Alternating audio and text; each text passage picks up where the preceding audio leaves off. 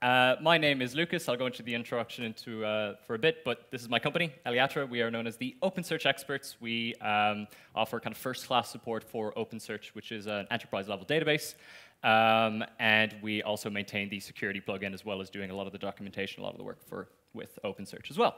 And I'm here today to talk to you all about conversational search, which has many names, but is the name that OpenSearch uses for its implementation of LLMs and embedding services on documents and objects that exist in that database. So it's essentially linking in your LLMs, your conversational chatbots, your embedding models, and everything into your data that exists on OpenSearch, and how to utilize that to get the most out of your data when it comes to AI and such. So for those who've been here over the last 2 days, you've probably heard a lot about RAG and all these different implementations. And I am going to be going through that again at kind of like a beginner level, and also showing you how to implement that on OpenSearch. If it's your first time hearing about OpenSearch, then that's great. Hopefully it's something that you think about using in the future.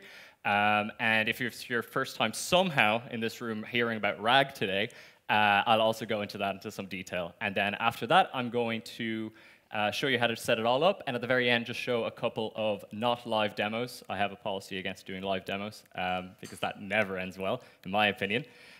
So moving on, a little bit about me.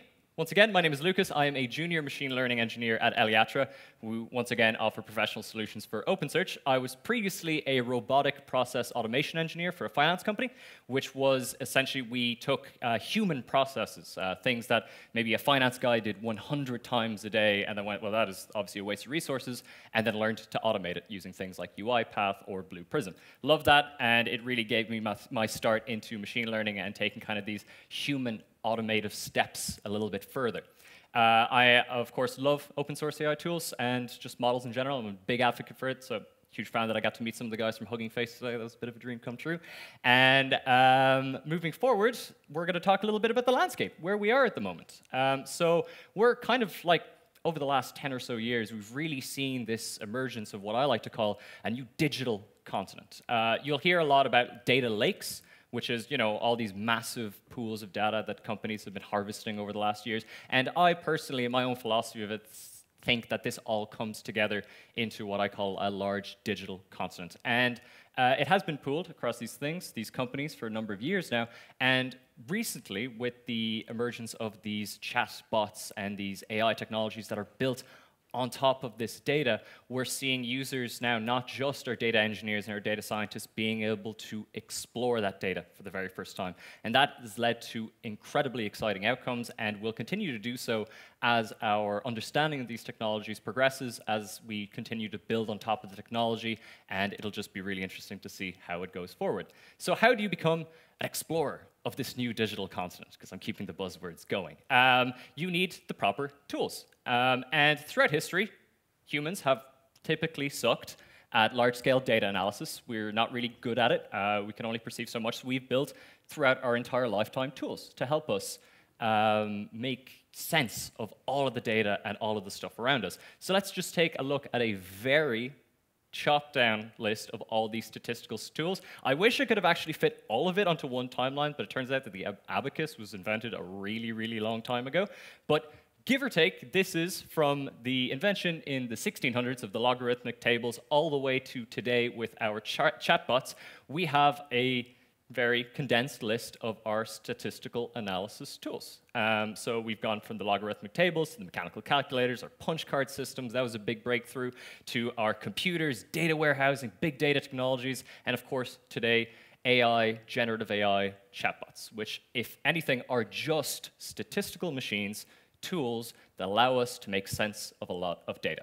So how do we use these chatbots to help us with this? How do we help them? Well, first we're going to talk, apparently, about the main barriers to the efficient use of these technologies for both businesses and the consumer. So one, and most obviously, is the people that got across the finish line first are kind of gatekeeping a little bit with the cost. If you want to use the most powerful models today, you've got to use things like OpenAI's ChatGPT or Claude, so on and so forth, and you're going to give them money for every API call or every per token response. So that can be a bit prohibitive for some companies that are looking to build out AI technologies at scale. Second of all, the major barrier as well is the privacy. Much of the time, you don't know where your data is going. You're putting some documents in, or you're asking some questions, and if you're using some of the big three technologies, you don't know what it's being used for. And this can be incredibly prohibitive for maybe a finance company, a legal company, a medical company, where documents need to be secured, they need to be safe, they need to be black boxed initially, and they can't make use of the frankly amazing statistical and analysis power of these models for the time being. Lastly, computation power. You want to run these big models in-house, you're going to need some heavy machinery to operate at a scaled level. That is obviously not available to everyone who isn't willing to shell out a lot of money to NVIDIA or Dell or whoever else is powering these technologies for the time being. And then lastly, and the one that is actually, frankly, quite the most important to me, who's building maybe smaller tools, tools that are maybe a little more personal projects, that sort of thing, proof of concepts, ideas, is a lot of the models that we use to build on top of these things are frozen in time. They have only been trained up to a certain point. They literally cannot perceive a time past when their training has stopped. And that poses some really interesting challenges if you want to build some tools or some projects out of more up-to-date existing data. Maybe you want to build like a stock analysis tool. You want to track how high NVIDIA is actually really going to go. You want to do other things that just require that day-to-day inference of data. And that's where, in my opinion, apart from the prohibitive costs sometimes of fine-tuning if you don't want to do that, or the time cost, retrieval augmented generation comes in. That helps alleviate the issues that we have with these frozen in time issues of our generative AI models. So what is RAG? Once again, we're just going to do a quick tour of it again. It is a framework for improving the model performance by augmenting your prompts or your data of your generative AI model with relevant, up-to-date, current data. It could be data that it has never been exposed to because it's maybe private data, company data, maybe your documentation, or stuff that it just does not perceive of past its cutoff training time. Next, it is dynamically capable of adapting to new information without the lengthy retraining costs of maybe fine-tuning or building up a base model again with all this new data that you have. You can just do it on the fly by sending the data in. It drastically, that is a point of contention, but I will be on the side of drastic, minimizes hallucinations, especially when paired with in-depth system prompts and guardrails. And finally, they consist of so many variations. This presentation will go into the more simple or naive implementations of RAG, but as we saw in the presentation before, we had a wonderful example of these self-learning, complex implementations of RAG, where it's taking in documentations and it's testing it against itself or another model to see if it has produced a better or non-hallucinated outcome. We'll just go for the simple ones, but just note that there are so many different variations of RAG. There's some brilliantly complex ones that I definitely recommend checking out, but we'll just keep with the simple for now. So this is a very simple implementation of a naive RAG implementation. You have your index, where you have your structured and unstructured data that is most of the time vector embedded using some sort of embedding model. You have your user who makes a query to that index. That query is also vector embedded. You then retrieve a document or documents from that index that most similarly match the query of the user, and it is loaded into the prompt with the data from the document into the LLM, and then that response is fed back to the user. And it just creates this nice kind of feedback loop where your data is being supplemented by what a index thinks its users want. So let's move on to how we can implement that in OpenSearch. So, they call it conversational search. It's RAG, really. But it allows you to leverage the power of Gen AI and retrieve documents and information entirely through natural language. You do not need to be using SQL or DQL or some sort of querying language on OpenSearch anymore if you implement something like conversational search, because through the power of vector embedding, you can search and retrieve your documents entirely through natural language, which alone I think is really, really cool. It also involves a thing called the memory index, which is something very cool that OpenSearch has implemented, where much like your typical large-scale LLMs, you can remember the conversations that you're having with your data. And not just you, but the LLM that you're speaking with. It supplements conversationally through the memory all of the context and information and questions you've had about your data, and you can quite literally build a conversation between you and your data. So you can see here in the example, this is an example from the demo that I'll show later on. My best friend owns a bar, I thought this is a really cool use case for it. I took all of the data from his bar, put it into an index, vector embedded it, and then we started figuring out, okay, what are the best days that you've had in the bar? What are the worst days? Did you have an event on that day? And together we were able to kind of build this picture, this idea about how well the bar was doing on what days and why. And that's just an example of what makes conversational search powered through OpenSearch really, really good. So once again, how it works, you have the conversation history that I mentioned before, this memory index that stores the context of your conversation, the entire conversation you've been having, and up to a point supplements that conversation, kind of like a max context window thing, almost. This allows you to avoid repetitions in your outputs, and it learns as you learn. And then secondly, you have your retrieval augmented generation, where you are taking the documents directly out of your index, sending them to the LLM, and then the LLM is sending them back to you, the user. So setting up conversational search in OpenSearch. You have need of a machine learning configured node on your OpenSearch cluster. This could be any node, really, as long as you tune the parameters there. You don't need to have a specifically dedicated machine learning node. You can just turn the feature on. Next, for this example, we will be using OpenAI, but in recent weeks, there have been improvements in being able to use your own models. I personally was able to get it working with LLaMA3, Mistral, and more for kind of that cheaper effect. Before this example, we'll be using the OpenAI because it is one of the easier implementations. And then finally, you need an index for your RAG data. So this is data that you have stored on OpenSearch that you have vector embedded at index time, a feature that OpenSearch also allows and also supports very heavily. It's very easy to set up. So now you need to create your connector. You have all of these previous things here. You need to create your connector. What is a connector? In OpenSearch, a connector is a piece of code that allows you to connect to an external third-party machine learning platform. And it'll work with Anthropic's Claude, I believe. It'll work with OpenAI. It can work locally if you have LLaMA3 running on OLLaMA. All of these things, it works. The connector allows your index to speak with this platform. And this is what it looks like. Don't worry too much about having to take a photo of the code. I will upload the slides later. But essentially, you're plugging this into your OpenSearch cluster, and you're adding the endpoints to the model's name, the temperature. Most importantly, for those who don't know, the temperature of your model is its, we'll call it like the personality, how choosy it'll be with words. Sometimes, it'll get a little bit more personality if you ramp it up, but if you set it to 0, it'll stick strictly sometimes to the facts and try to not make up as much or try to have too much of a personality. When you're working with sensitive data, I would recommend turning this all the way down. But if you're looking for something with a little bit of personality, you can definitely ramp it up and see what the effects of it are. Next, your credentials, of course, that API key for OpenAI that I mentioned before, and then the type of action that you'll be doing. So you'll be doing like a post to it, you'll be sending it to the OpenAI API, and you'll be doing the request body, which will be the model, the messages, and the temperature. The messages here is the data that you'll actually be sending into the prompt at OpenAI, which will be facilitated by the data that you have taken back from your index, along with a prompt that you will set later on directly within OpenSearch. So after that, you just register and deploy the model directly on your OpenSearch cluster. So whenever you spin up your cluster, it'll exist there. And this is all being run on Docker, which is an absolutely fantastic resource. Really wouldn't be using OpenSearch without it. I love it. And once you have the model deployed, you're going to build the RAG search pipeline.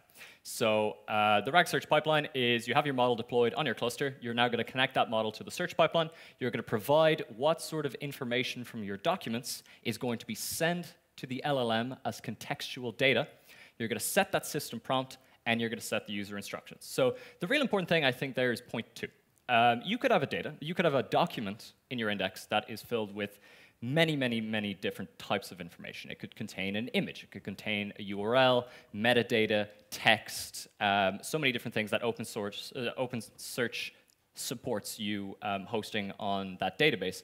But for this example, we'll just go into the text. Later on, we have things like nested objects that we're actually able to parse and send into the prompt itself. But yeah, for this simpler example, we build this pipeline. So this pipeline is every single time you make a request to this index, it will send this request through the pipeline. And it'll make sure that all these parameters are set, and it will do everything that it's supposed to do. So we'll see here, we have the model ID. So when we registered and deployed our model before, it gave us this model ID here. Setting this into our search pipeline means that whenever we're doing a search, we are ultimately going to be calling on this model later on down the line to do something. In this, we also have our context field list, the text. So every document that we search for on this index that contains a field called text, the data from that field will be taken from that document and sent to the model for inference.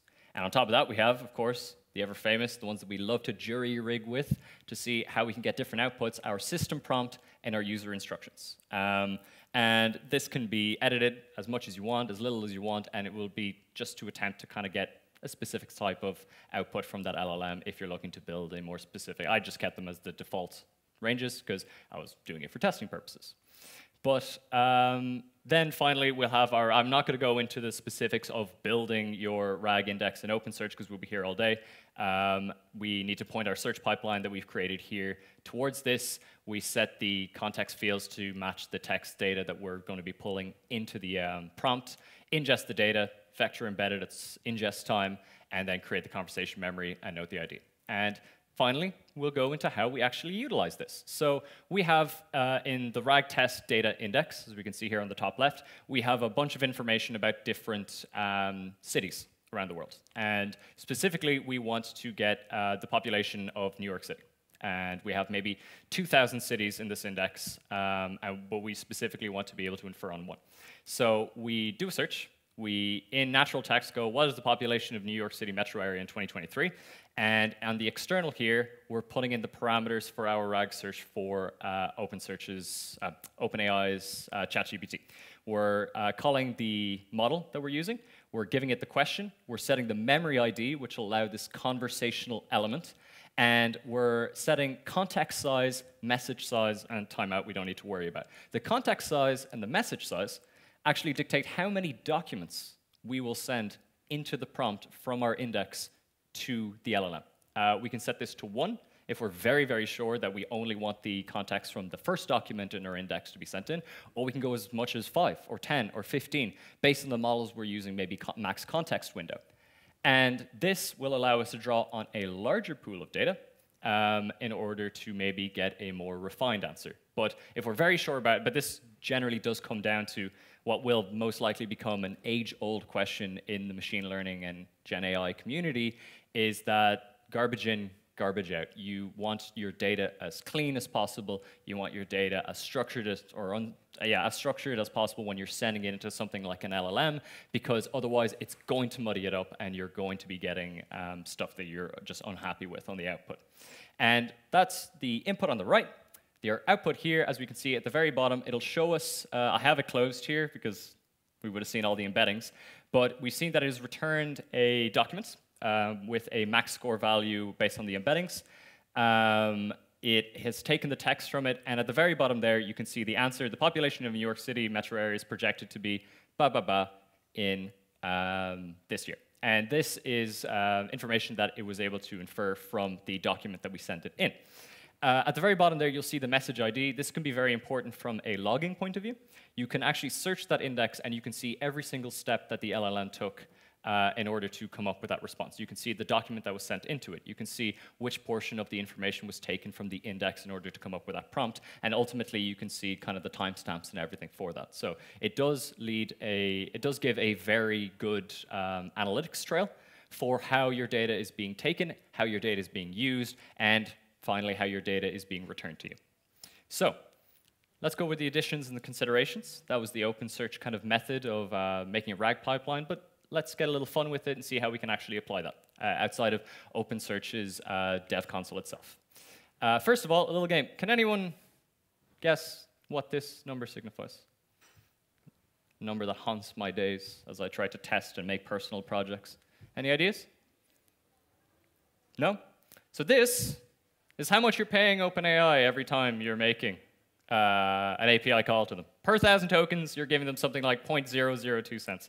Frankly, that annoys me, but they've done the work. I guess they can, they're allowed to charge for it. But how do we build beyond that current infrastructure? So currently, OpenSearch, it only does support a limited number of connectors to existing third-party platforms. They're platforms and services that come at a cost to the users, and if you scale that up, you're going to be out of pocket very, very quickly. But what if we could build connectors to our own locally hosted models? What if we wanted to keep our data private from these LLMs? And what if we wanted to refine our search capabilities even further? Here is, as I mentioned before, this fun little demo that I built using my best friend's bar stock reports. I hooked it up to LLaMA3 that was running locally on my computer, and I took about 3 months worth of stock reports from his bar, vector embedded it. We'll see here all of the drinks and stuff. We were only really looking at a small sample size worth of things.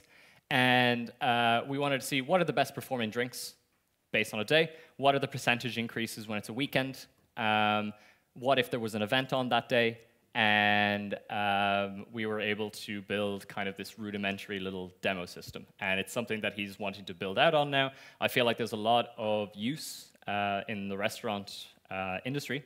It's actually picking up in Ireland at the moment to use these kind of AI analysis tools on stock reporting and seeing kind of where wastage can be saved and how it can impact different things. So this is a cool little example of how to actually utilize this blindingly fast vector querying method, as well as using an LLM in order to gain insights on kind of these real world use cases, which is, I find, something that we're always kind of clutching at to find. You know, we love the technology, we like to use the technology, but sometimes the real challenge is what is the use case? What are we actually going to use it for? What is it that we're trying to disrupt maybe as a wider industry with these kind of technologies?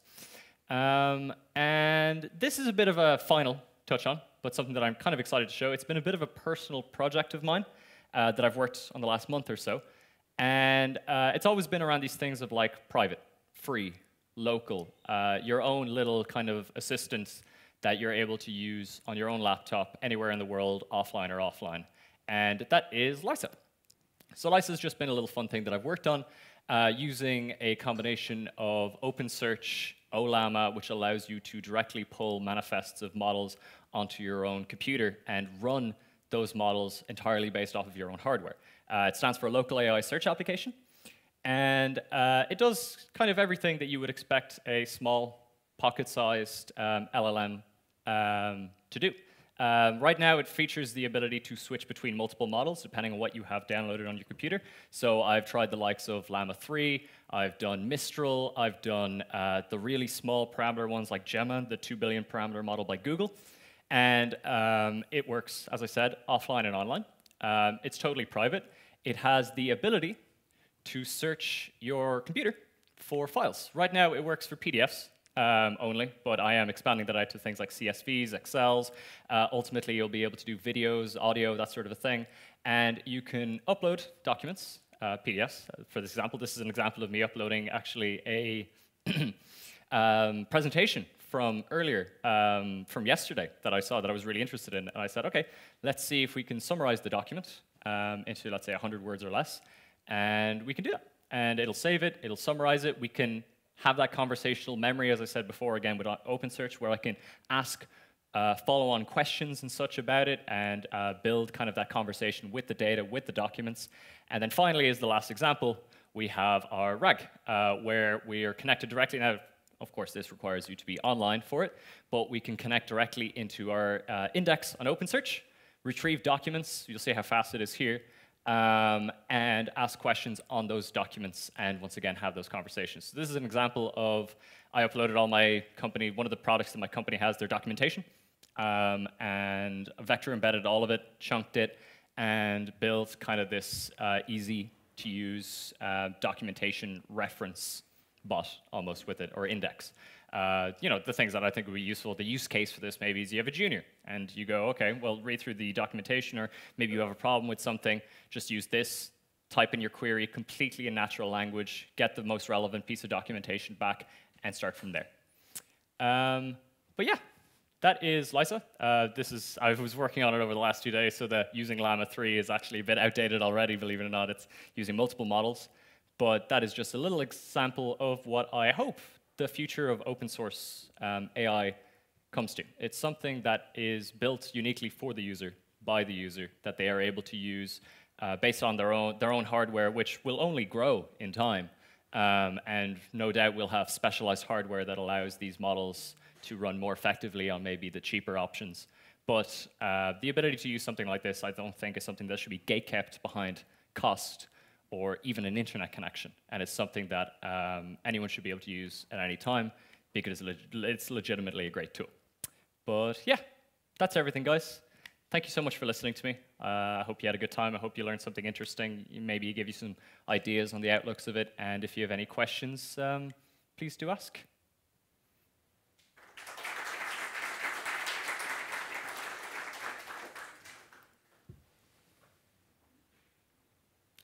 We all ready to go home? Wonderful. The Elden Ring DLC comes out in a couple of hours, so I have a plane to catch.